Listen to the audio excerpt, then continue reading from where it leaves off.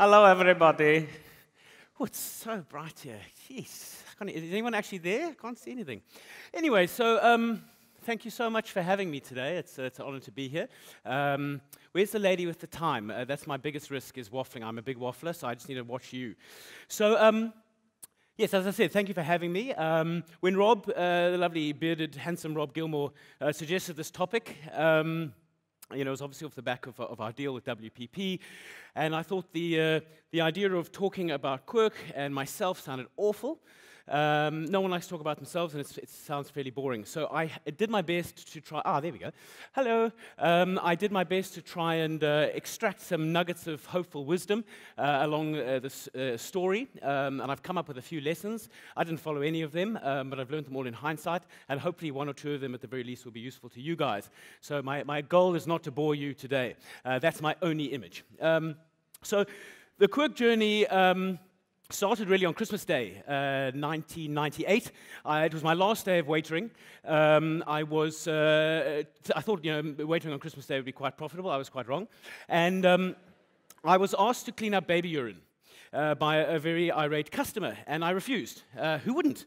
And then she called my manager over. Nenko was his name. Restaurant managers, aren't they special people? And he said, "You will clean up the urine." And I said, "I will not." And I quit, and I promised myself I would never get another waitering job again. And then fast forward to the 18th of February, 1999. It was my 20th birthday. I was on the couch at 3 a.m., probably been out, unlikely to be sober at that juncture.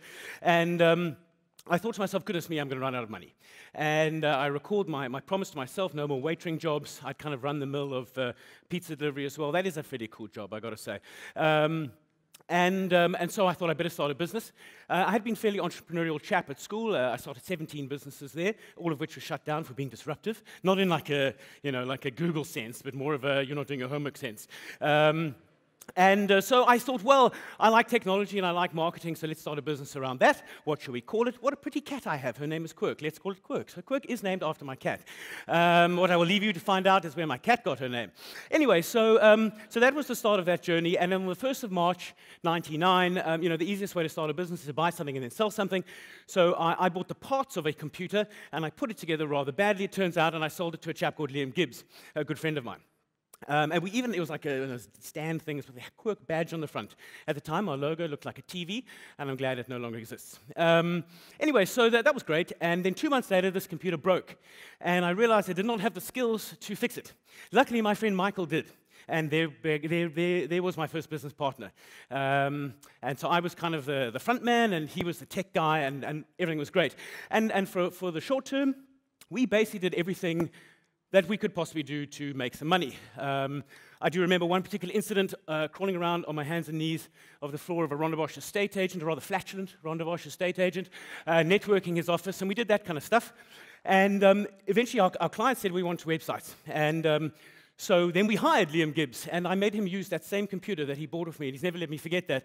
And him and I started figuring out how to build what turned out to be awful websites. Thank goodness none of them exist anymore. And that was fun. And we kind of cruised along, and then in 2000, I did my marketing thesis in email marketing, and I thought, hey, there's a gap here to build some software to do email marketing. And so we then proceeded to build the world's worst piece of email marketing software, which took about 3 years, and it was a pile of crap. But in that process, because I guess the software was crap, we became quite good at email marketing. We also became quite good at SEO, because we wanted people to find our product and buy it online. And then in 2001, the business changed fundamentally. A chap called Craig Raw joined us, and is still with me to this day, as our Chief Technology Officer. And that was the start of the successful Quirk. And that kind of brings me to my first lesson, is surround yourself with people better than yourself. And Craig really showed me the power of good senior people. And, for the record, Craig had a great corporate job. He's a highly talented engineer, gave up his salary, gave me his life savings. He met me, a ginger, ponytailed individual, on the dance floor at a trance party, and he gave me his life savings. And that's trust, and we've been together ever since. He's the yin to my yang. And I learned that day, and I've learned this lesson consistently, is that if you surround yourself with people better than yourself, you'll do better. But it sounds obvious, but actually I don't think enough people do it. People tend to hire people that are not as good as themselves, I think out of fear. Anyway, so with Craig on board, we had some better skills, I guess, and we rebranded ourselves as Quirk eMarketing because we were good at web development and SEO and email marketing.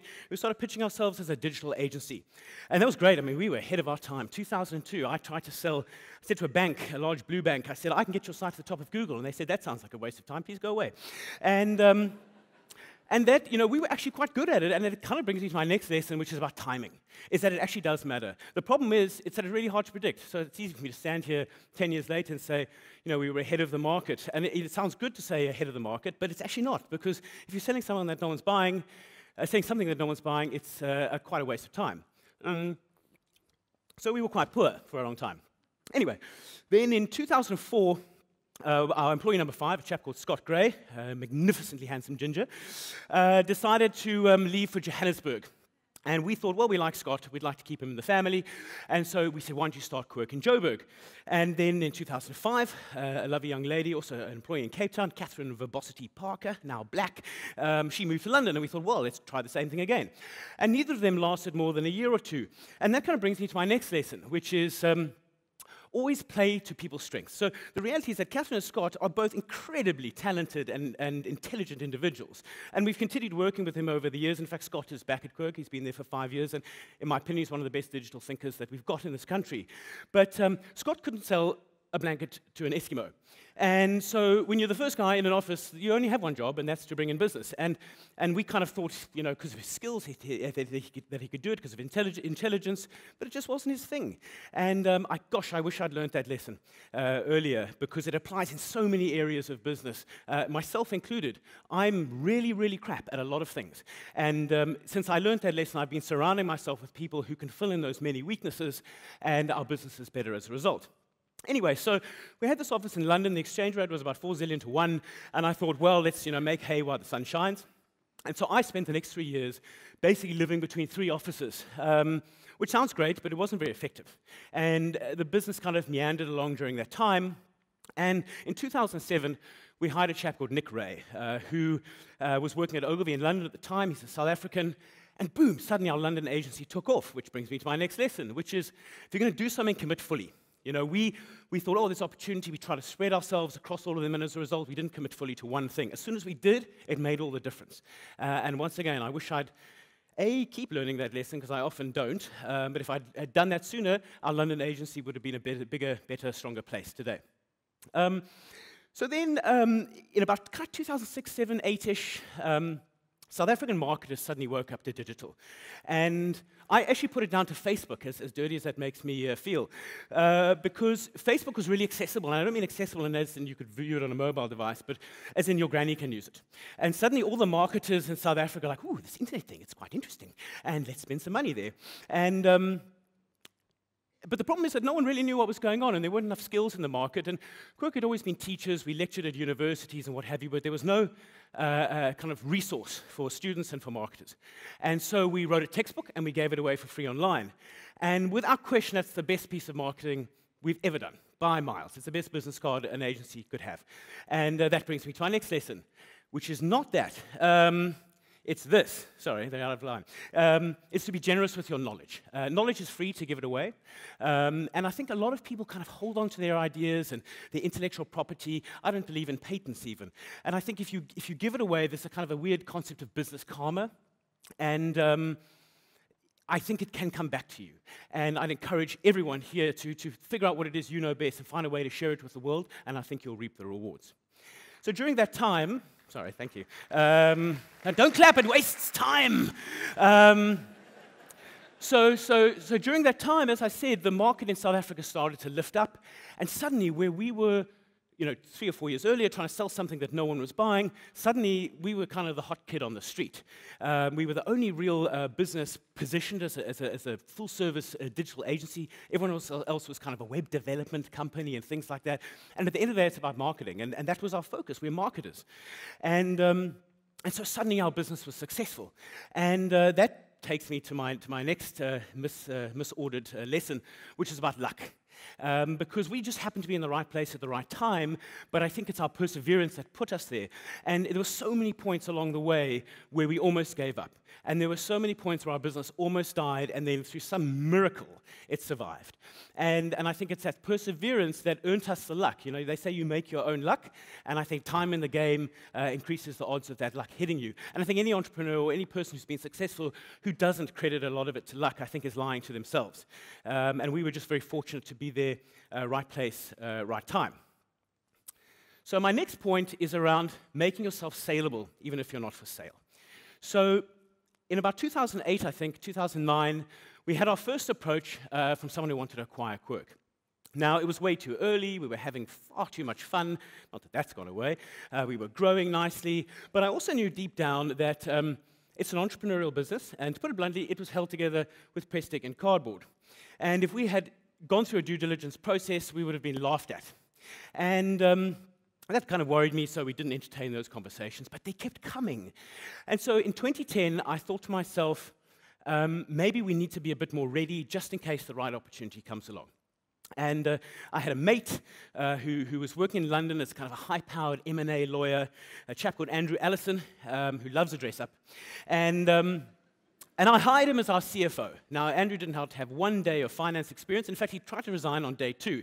But I told him to put his panties back on and go back to his desk, and he is with us today. But Andrew's a very intelligent chap, and between the 6 months of us agreeing to him join and him moving to South Africa, I think just to prove it to me or himself, he did a master's in tax because he's that intelligent. He also was intelligent enough to hire Rachel to actually do the financial work for him. But what Andrew did was, my brief to him was, by 2015, 2016, we need to be able to pass a due diligence. You know, the acquirers don't look back more than 5 years. Thank goodness for that. Because if they did, they'd find rotten shoes. And so Andrew did that, and to say he's successful would be an understatement, because we've just gone through 2.5 due diligences, and the feedback we had, which I can only assume is true, is that we passed with flying colors, and rarely so. These large kind of multinational organizations are used to buying entrepreneurial companies, and they're used to them being run in quite a shambles. Andrew being a lawyer, him and I boxed a lot. He's tight, I'm loosey-goosey, but that's quite a partnership, and once again, strengths and weaknesses complementing each other. And he did a phenomenal job in our business to the point where he, as he would put it, de-risked a lot of it, put a lot of processes in place, corporate governance. I mean, that term actually makes me feel a bit vomitous, but he loves it. He gets up in the morning, he's like, woo, corporate governance. And that's great. You know, we needed that in our business. And so that is my next lesson is that even if you're never for sale, you never know when the opportunity might strike, so be saleable. Which brings me to my next point, is that businesses struggle to innovate internally. So over the years, we had also, being a kind of an entrepreneurial playpen as we were, we built a few other businesses. So we started a software business called Brand's Eye, another crowdsourcing platform called Idea Bounty, and over kind of 3 or 4 years, these businesses did okay. They kind of washed their face. But the reality was they were built with the spare capacity of an agency. And then, I think in about 2011, I read the second most impactful book of my career. The first was Maverick by Ricardo Semler. And if you read it, you'll see why Quirk is Quirk. And this book was called The Innovator's Dilemma by Clayton Christensen. And the principle of the book, I won't go into the hows and whats and whys and wherefores, but the principle of the book is businesses cannot innovate internally. Not always true, but it is pretty true. So I read this book, and I was like, I am such an idiot. And so I got these businesses an office. We started a thing called Quirk Labs, put them in their own space, gave them some kind of targets, gave them a budget, and told them to go and break the rules, don't ask for permission, and just get to where you need to go. And it's incredible how much more successful, I wouldn't consider them successful, but how much more successful those businesses have become since we pushed them outside of the core of what was a very large and different functioning beast in Quirk. And I learned a big lesson on that day, and that is a lesson a mistake I've not repeated, and it served us very well. And in about 2011, I noticed that our traditional agency competitors were starting to get restless. They were starting to buy digital agencies, and in certain cases, they were actually starting to get quite good at digital marketing. And if I look at someone, for example, like Ogilvy, it's just incredible how much they've achieved in digital. I would consider them one of the best digital agencies in the country today. And how they've achieved it, they actually haven't done any massive acquisitions. And I started looking at this, and I said to myself, what is our future here? You know, we've been riding this wave. Is this wave just about to crash on the beach and kind of roll into irrelevance? Why would a client use two agencies? There are no TV agencies. I don't know many of them. In 10 years' time, why would there be a digital agency? And that started to bother me. And so I felt that at the end of the day, what clients wanted was good marketing. In a digital world, that's very important. You need to understand the world of digital, and that is something that I think Quirk has at its very core. But at the end of the day, it's about good marketing, and it shouldn't matter whether it's on TV or radio or the Twitter. It's just about a good marketing solution. And I felt that we needed to go beyond digital. And so we took a bit of a risk, a financial risk, and I'm always, if I find what I call a Geronimo, someone who comes to your door and you kind of have to hire them, I always put my salary at risk. It actually very rarely kicks me in the teeth, but at that point, we hired two key people, a chap called Con Burtish, who was the executive creative director at JWT, and a lovely lady called Fran Luckin, who was the ECD at Ogilvy. And we brought them into our business in Joburg and Cape Town, and we said, make us full service. You know, don't forget the digital core that we are, but do whatever it takes to turn this business on its head. And that's exactly what they did. And look, I'm not going to lie, it wasn't easy. You know, we were kind of moving in a particular direction, and they wanted us to go and kind of go off at 30 degrees. And at time, it was like birthing a grumpy octopus. But we find ourselves today, and I was just reviewing some creative work yesterday, and whilst I still think we have a way to go, I'm actually just blown away by how much the creative culture within our business has changed. And I think it's because we allowed them to break stuff in order to become a better business. And so my next lesson is about loving change. It's very Darwinian, you know, the most adaptable to change survive, but I find so many people and so many organizations, and often the more experienced you are or the bigger your organization, the more inherently averse you are to change. And I think in this world, particularly when you're operating in technology, it's changing all the time, and you have to be ready for that change. And I'm very glad we did that.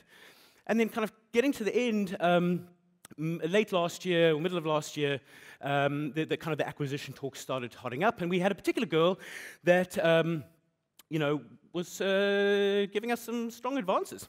And so we went on a few dates, and that was very nice, but we didn't take it that seriously, if I'm honest. We were just never in that frame of mind. And then late last year, you know, this is the nature of girls, you know, when you've got one, the others want a piece of the action. And at one point, we had about 6 girls flirting with us, and we still didn't take it fully seriously, but when it got to 6, we thought, maybe there's an opportunity here to do a deal on our terms, and to do a deal that protects what's special about Quirk, our culture, most importantly, our operations, protects our people, but also gives a whole world of opportunity beyond that. And I think it's fairly obvious to say, when you have, you know, choice, 6 choices, it gives you a little bit more power. And so we decided to explore this a bit further with the particular girl we'd been dating. Unfortunately, that particular girl discovered that we had been chatting to other girls. And she got very nasty and jealous. And at that point, we thought, well, no one wants to sleep with you. And actually, we probably would have married her. But she showed us her true colors. And luckily, there was this other girl who we'd admired for years. And I got to know them, and I just never felt that they maybe had the stomach or the stamina for us, but we decided to explore it. And suffice to say, I stand here today having married this girl, and I don't think we could have got a better deal for ourselves, for our business, for our clients. Every time I read our share purchase agreement, I have a kind of a giggling inside me, because I'm actually shocked that we pulled it off. And here I find myself today, beginning the next phase of Quirk. I see this as like a more exciting chapter 2. You know, last week we built a rover with a quadricopter on top and sonar and cameras in the front, so we could explore our new office from the current office. I like doing stuff like that. And for me, even though the shareholders are different, the adventure remains the same. We still want to change the world. And finally, I have one more lesson for you guys. And that's to just fucking do it. You know, the amount of times you guys have stood around a braai or a dinner table and someone has said, I wish they would invent this. And who's this they? It's like this thing in the sky that also hands out cash. It does not exist. And it's you that has to invent this. And for me, I mean, apart from the societal and economic benefits of entrepreneurship, I think it was Obama who said we should get out the way and let entrepreneurs fix the economy. I believe that fundamentally to be true. Being an entrepreneur is fun. And the younger you are, the easier it is to do. When I talk at graduations, my only advice is do not get a job. And every parent sits there going, oh my God, what are you saying to my child? But I'd encourage all of you guys to give it a crack, and you will fail. I mean, that's the truth. You've got maybe a 99% chance of failure.